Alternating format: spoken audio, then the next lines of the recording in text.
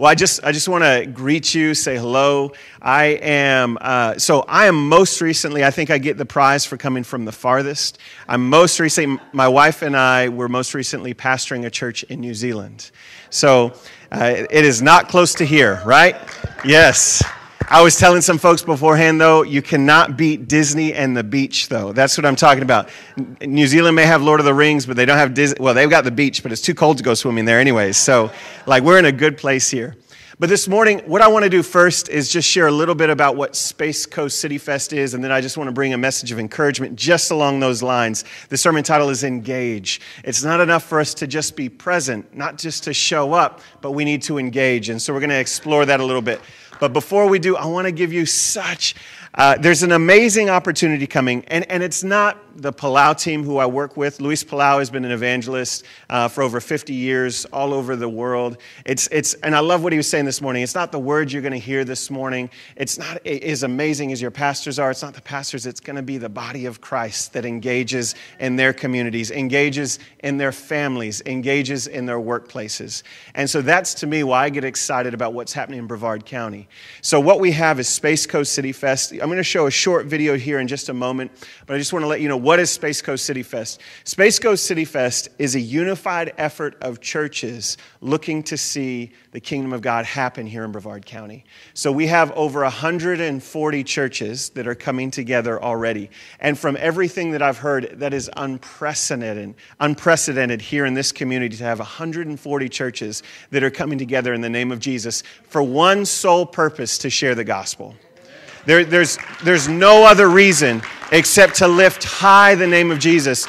And the gospel is going to be proclaimed boldly. So there's going to be a ton of opportunities, and I'll let pastors let you know as those opportunities come. The major opportunity is going to be March 28th and 29th.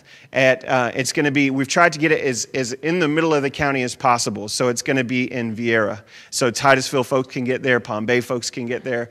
And it's going to be at Space Coast Daily Park. We'll have some of the biggest Christian music artists there. I just got back from CityFest in East Texas, where the same thing was happening. We had the Newsboys there. We had Lecrae there. It was a powerful time. Literally, I think over 1,500 people responded to the gospel. And here's the encouragement, even before we get there.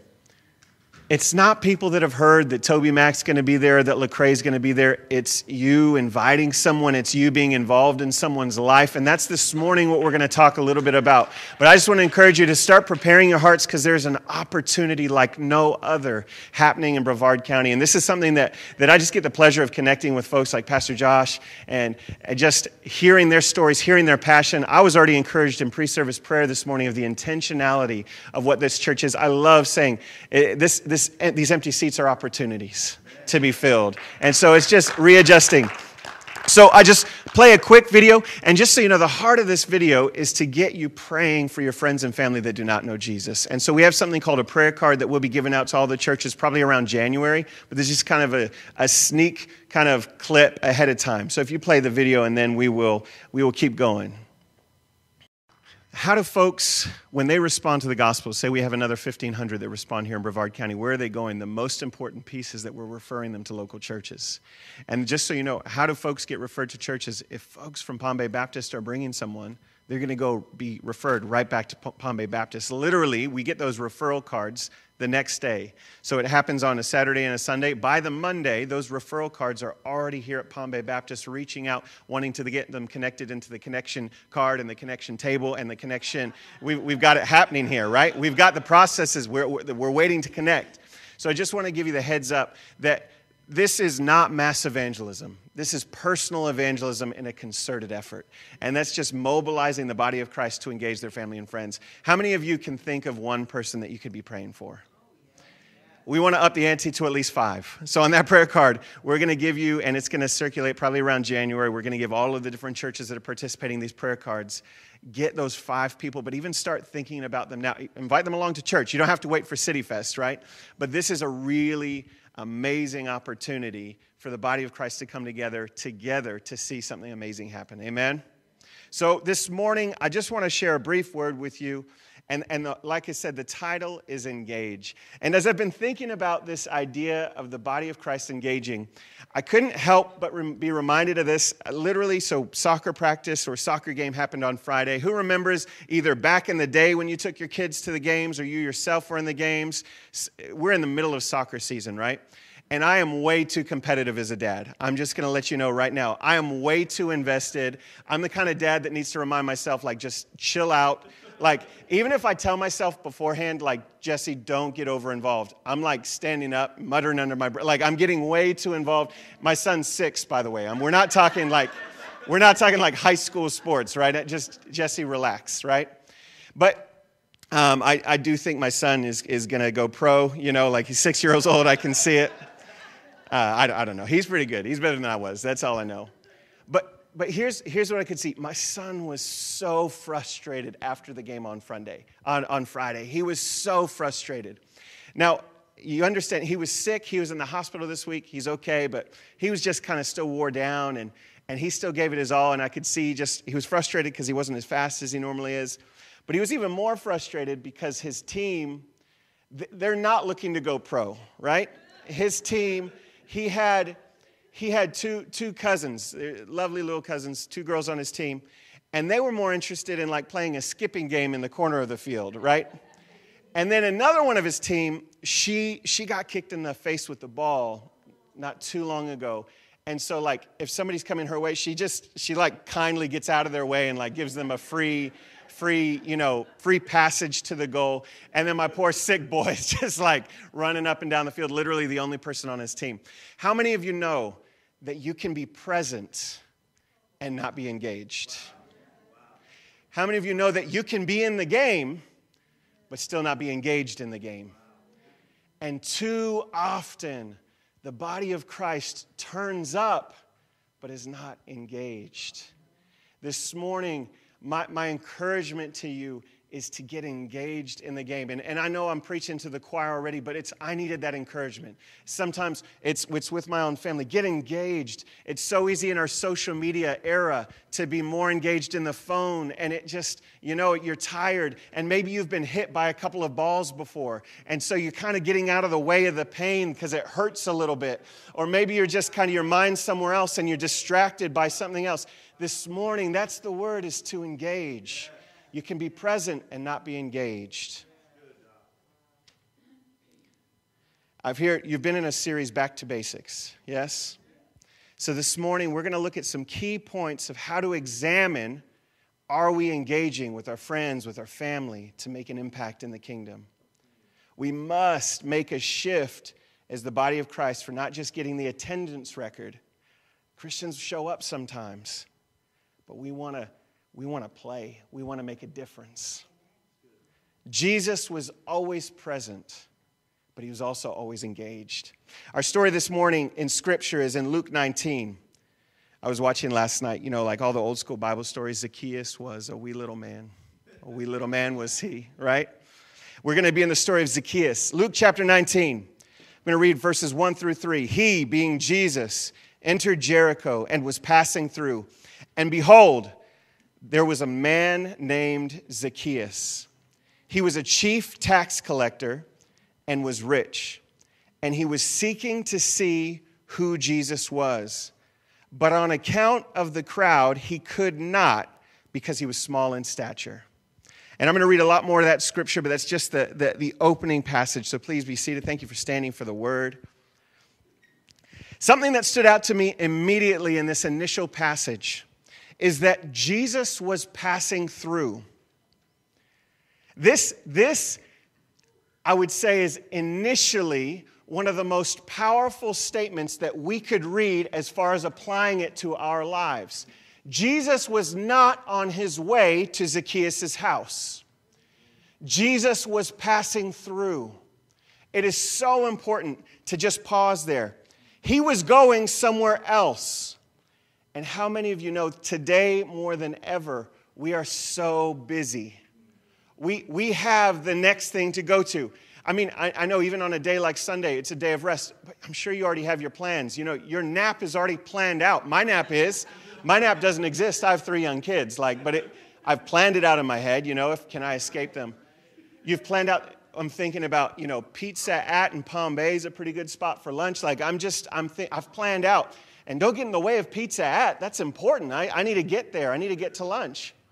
We have already made plans, but Jesus was passing through. It is important that we don't miss opportunities when we are simply passing through. I love this. Author John Tyson says this. He says, missional lives don't happen by accident. Missional lives don't happen by accident. And it was this next phrase that I think is so important to also pass on to is, but on account of the crowd, he could not meet Jesus. He could not see Jesus because he was small in stature. I thought about it as he's saying, as Jesus has come down and rescued us. He's grabbed us. He's saved us. Do you know that we had some of our own on account ofs? We had reasons, we had things in the way that were keeping us from engaging with Jesus. But on account of his small stature, he could not see Jesus. Do you know that everyone around us will have reasons, some of them good, some of them not so good, of why they are unable to see who Jesus is? Church, my encouragement this morning as we begin, can we be a people that begins to remove those obstacles so that people can see who Jesus is? We need to remove on the account of. If they're small in stature, we need to help people up into that tree so they can see Jesus. We need to, if we're going to be people that engage, we can't just be passing through, because there's people that have barriers in their way where they cannot see and find and meet who Jesus is unless we identify those barriers. We have to overcome these boundaries. Otherwise, they may never meet Jesus. Verse 4 says this, so he ran on ahead and climbed up into a sycamore tree to see him, for he was about to pass that way. And when Jesus came to the place, he looked up and said to him, Zacchaeus, hurry and come down, for I must stay at your house today. So he hurried and came down and received him joyfully. Jesus engaged Zacchaeus. I have 4 very simple points from this story. Point 1 is this. Jesus engaged Zacchaeus where he was at. This is so important. Jesus engaged Zacchaeus where he was at. Where did he engage him? When he was in the tree. He was in the tree. He wasn't perfectly positioned when Jesus was perfectly rested, when Jesus was ready and in the mind space to deal with Zacchaeus. He engaged Zacchaeus when Zacchaeus was in a tree as Jesus had business elsewhere. I love this mandate that we are to be a people that go. One of the things that we instituted in my church back in New Zealand was this idea of serving in the community. And initially it was called Go Day because we wanted to go on it, be a people that went out. But we changed it to Go Church because we need to be a church that goes. Amen? The power of the church does not rest on what happens on Sunday mornings. The power of the church rests on what happens on Monday mornings and what happens on Saturday nights and what happens at Wednesday at lunchtime when you just want a break but your coworker's there and just you feel a prompt from the Holy Spirit, pray for this person, ask them what's going on. That is where the power of the church will be released. And when we start talking about revival, revival is going to happen when people of God begin to release who the Spirit of God is, where they are placed, where they are at. It's not going to be in the perfect place. There's never going to be a perfect place. We have some empty seats here where people are going to engage Jesus, but they're first going to engage him through you where you're placed, where you're at. If they don't first engage him with you, they're never going to engage him here. You can get the best signs in the world. You can get the best Christian music artists in the world. You can do all those things. But it's going to be through his people, letting the Spirit of God release through them in the workplace, in the family. Jesus engaged Zacchaeus where he was at. Go, therefore, and make disciples of all nations. Not wait for them to come to the perfect place. Go. Look up and see the people around you. This morning is a very practical sermon. What did Jesus do? He was aware. He was looking up. He saw that there was a need. He was passing through. We cannot be stuck in whatever's going on. Because you never know, whatever's going on, God may even want to use to bless someone else as well. Just encouraging this morning. Where can God engage people? He can engage them in your car or a chariot like the Ethiopian eunuch. He can engage them at the drinking fountain, like the woman at the well. You can engage them in court, like the adulterous woman. He can engage them in jail with Paul and Silas and the prison guard that found Jesus because of that. He can engage them when climbing trees through Zacchaeus. He can engage them on the road like Paul on the road to Damascus. He can engage them at dinner when Jesus began washing the feet of those disciples, or the woman with the alabaster box. What is the point here? It's not in Sunday mornings. This is an amazing time. This is so important. This is where we lift high the name of Jesus boldly. But it's so that we may go lift his name boldly at dinner time, so that we may go release who he is boldly on the road. Instead of road rage, we need to be road gospel, right? We need to start reclaiming some of these opportunities to release who Jesus is. He engaged them where he was at. The gospel needs to engage people where they are, in their homes, in their workplaces. We must refuse to not just be passing through, waiting for the next thing. It's when the church realizes that we are to be mobilized even in the mundane, that we can engage in the everyday. That is when revival will happen. That is when we will see God move. He is yearning to move. He is yearning to break out. He's yearning to see transformation happen. He's yearning to see the seats filled. But it's through our lives. It's through the most mundane things. We think doing the laundry, and we don't realize the person next to us doing that laundry needs a touch from Jesus. We're doing the laundry, we don't realize that our kids need us maybe more than we even need to do the laundry. Now, I know we need to do the laundry too, right? My wife, man, she's got that schedule of the laundry when it has to happen. But sometimes we might need to stop the laundry and speak into our kids' lives. Sometimes we might need to stop the laundry and speak into that person next to us. Number 2, Jesus showed value to Zacchaeus. I think too often we sometimes think that this transaction is just going to happen. Jesus first engaged Zacchaeus where he was at, but then he showed value to him. I want to be your guest. He didn't even say I want. He said, I must be your guest. I must come to your house today. Zacchaeus is important. And why is Zacchaeus important? Because he's a child of God. Because God knew him before he was even in his mother's womb. We have to start catching a little bit of the heart of God for the people around us. Now, I'm sometimes like the little girl who got kicked in the face with the ball. I've been hurt by that ball and by that person, and I'd much rather just go over here and then they go by. It's too great a sacrifice for them to go by. We have to lead with grace. We have to lead with forgiveness. We have to lay down bitterness. We might get hit with another ball, but do you know that the power of the cross is still just as powerful today as it has ever been? We have to rest in who Jesus is and that he is still who he says he is. He is still the Alpha and the Omega. I love John Maxwell says it like this: we need to intentionally value others and express that value to them. It's not optional if we desire to be significant. I think sometimes we're praying for people. Don't stop praying. That's the whole point of the prayer card that we have. Pray for those people. But don't just pray for them. Add value to them. Show value to them. I must go to your house today. N.T. Wright, the theologian, says this: he didn't give them a theory, he gave them a meal. You can believe it, you can feel it, you can tell people about it, but it's even better to show it. Valuing people is at the heart of God. And here, it's regardless of their response. It's regardless of the result that you see. We value others because they are valuable. I know it's maybe basic this morning, but for God so loved us that he gave his only Son, that whosoever believes shall have everlasting life. I think sometimes it's so easy to be so comfortable and familiar with these verses that we don't realize the value that Jesus has placed on our lives. And we don't carry that value over into the lives of other people.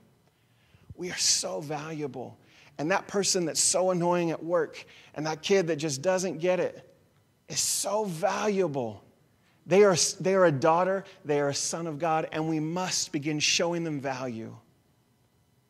Jesus showed value to Zacchaeus. It is extravagant love and value is the core of God's heart, not perfect theological arguments. You can have all of the best responses that you want, but it is when you show value that you're going to break through. We engage the most by showing. I love this. This was not plan B. Zacchaeus, my other plans fell through, and I'm like, have to be here. I'm paid to be here at work. So it's like, okay, here, I'm going to come to your house. I must go to your house today. My other plans are like now plan B. I must go there. Extravagant value. Point number 3, Jesus engaged him now. I'm going to your house today, not tomorrow, not next time in town, not, hey, I've been thinking about you, let's catch up soon. I need to connect with you today. Verse 7 says this, and when they, James 4:13, come now, you who say, today or tomorrow we will go into such a town and spend a year there and trade and make a profit. Yet you do not know what tomorrow will bring. There is such, and I'm not saying that we have to stress. We're not striving in the now. It's not, I missed this opportunity. No, it's walking in grace in the opportunities that God is bringing you right now. You're not stressed that you missed this because God is still on the throne. He is still sovereign. But what it does do is it says that this opportunity in front of you is the only one that you can manage. You can't manage the one that's coming tomorrow. And too often I think even if we want to engage them where they're at, but we just say, yeah, I'm going to engage you tomorrow. I see you every day. I'll see you tomorrow. Don't see them tomorrow. Engage now. Engage today, not tomorrow. Don't wait for them to get to the perfect place. Engage them now. And don't wait for you to be in the perfect place. I often think that's the biggest barrier, is when I'm feeling strong enough, when I'm feeling confident enough, when I've read my Bible enough this morning, when I've prayed enough. God, that's when I'm going to start letting you use me appropriately. Man, he uses the foolish things of the world.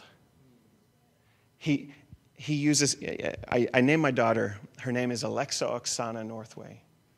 Alexa means defender and Oksana means worship. Defender of worship. It's that passage of Scripture that says even the rocks will cry out. And just, the encouragement that we would love to speak over her life is that the rocks will never have to cry out because she will always be praising. And this morning, that's the encouragement. Let's not get to the point where the rocks have to start crying out. But God can use you and He can use me in a mighty way. This morning, I would love to speak faith into your hearts as we go to the Word and see how Jesus engaged.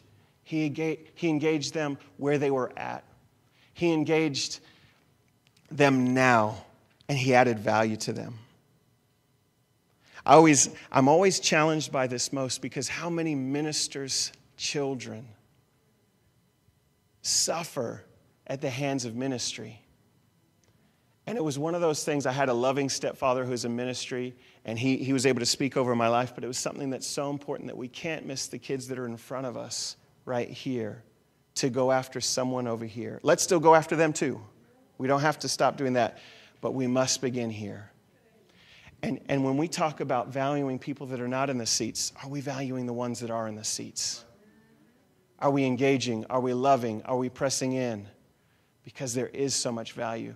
And don't wait for tomorrow to begin showing what's in your heart. Begin releasing it today. Amen? Point number 4. We've touched on this already, but it's important enough to just identify it. We need to see people as Jesus saw them. Verse 7. And when the people saw it, they all grumbled. They all grumbled. He is gone into, talking about Jesus, to be the guest of a man who is a sinner. They're grumbling. The way we view others determines how we approach them. They saw Zacchaeus as a sinner. And we already said, man, are we sinners this morning? I was like, yes, right? But we need to understand, have a sense of the truth and the blessing of what God can and will do in someone's life. Not their current sin or their current place. We need to see the transformation, not the transgression.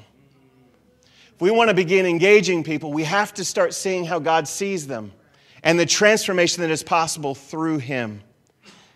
If we see this through His eyes, it will compel us to engage. But if we're looking at the transgression, it will repel us to go the other way. How we see people completely changes the way how we approach them. I like to say, seeing through heaven's eyes. We pray the Lord's Prayer so often, your kingdom come, your will be done on earth as it is in heaven. If our role is to see a little bit of heaven be expressed through us, see his kingdom just burst out in small places and small ways, we must start seeing that transformation that is possible. Faith is seeing and believing for that transformation in Christ before it has fully arrived. Seeing the transformation in someone fully before it's come to fruition. Do you know what the name Zacchaeus means? Zacchaeus literally means pure and innocent. How interesting that what everybody else had come to the conclusion, and he had lived up to it too. Zacchaeus doesn't get out of jail free card, right? He was a sinner. He had stolen a lot of their money. He was a tax collector. But what was his name? What did Jesus already see? He said that through me, you are pure and innocent. We need to see Jesus through the lens of, we need to see people through the lens of Jesus, through heaven. To partner with Jesus, to see his kingdom come down, we need to know what we are attempting to release and express. You've got to see a picture of who someone can be before you can bring it. And this encouragement that this would apply from family to strangers. I always think, sometimes we think mission is like that random person that we might see on the street. Let us engage them, but let's also engage those closest to us from all those furthest away from us. Verse 8 says this, and Zacchaeus stood and said to the Lord, behold, Lord, the half of my goods I give to the poor. And if I have defrauded anyone of anything, I restore it fourfold. And Jesus said to him, today salvation has come to this house, since he also is a son of Abraham. For the Son of Man came to seek and save the lost. I think it's too easy for me to forget this very thing, that Jesus comes and he brings radical transformation. Romans 1:16 says this, for I'm not ashamed of the gospel, for it is the power of God for salvation to everyone who believes. It's not the power of your argument. It's not the power of your love. And we talked about adding value. It's not even how much you add value, but it's the gospel that is the power of God for salvation. And it has no less power today than it has ever had. Jesus transforms. He is on the throne and he is powerful. It is not in our ability, but it is in his ability. This morning, as we engage on the field, it can be so tempting to step out in our own strength. It's so easy to say, hey, this is going to be based on my talent. This is going to be based, I have to just get right. No, it's the power of God's. We simply have to be faithful and obedient. Are you going to do it perfectly? By no means. My boy Archer, he was so sick, he couldn't even run as half as he could, but he was running as hard as he could. And I would rather have somebody who's sick and who's giving it everything than somebody who's lost in the corner playing a different game, or who's somebody who's getting out of the way of the ball. Because can I tell you, even though they lost, he scored maybe 4 or 5 goals. He saved maybe 4 or 5 goals. There was an impact happening in the kingdom. Your situation is never going to be perfect. The church that we go to is never going to be perfect. There's never going to be the best Sunday to invite someone. There's never going to be, even as amazing as Space Coast CityFest is, that's not going to be perfect. There's going to be things gone wrong, and the people that you're praying for are going to be busy that day. But it is not human plans. It is the Spirit of God.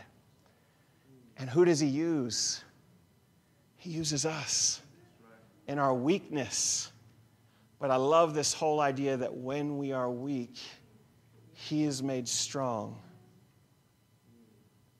The encouragement this morning is that you have something powerful to give. Let's not just turn up, but let's engage. As we engage and as we point to Jesus, as we do our part, then God does the part that only he can do. And he can and he will transform lives. Let's not stop forgetting that he is in the business of transforming lives. I love where he is also a son of Abraham. He was created in the image of God just like you and I. He is part of an inheritance. He has a legacy. Jesus came to seek, to look for, to find, and save the lost. And I'm almost wrapping up here. How many of you played hide and seek? It's a good game.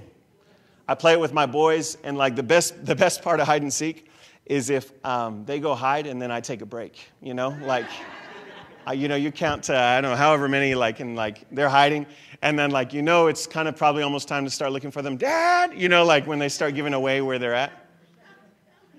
But how many of you know, my poor kids, man. The Son of Man came to seek and to save the lost. If no one's seeking, no one's going to be found. When somebody stops seeking, no matter the reason, even if you're like a hard work dad and you love your kids, right? Can we be a people that continue to push, continue to seek, continue to look for, continue to bless, continue to get hit in the face by the ball sometimes, but we keep pressing. We push through our sickness. We push through our fear of pain. We push through even maybe some social circles that are stopping us from going in. Can we push into all that God has for us, to engage, not just be present, not just to exist, but to be powerfully used of God and to see the power of the gospel impact lives? We must not always be passing through, but looking, but seeking as we go. Jesus' mission must be ours to see heaven invade earth in the lives of the people around us. We don't want to be a church that is simply present in Brevard. We want to be a church that is engaged with the people of Brevard. Amen.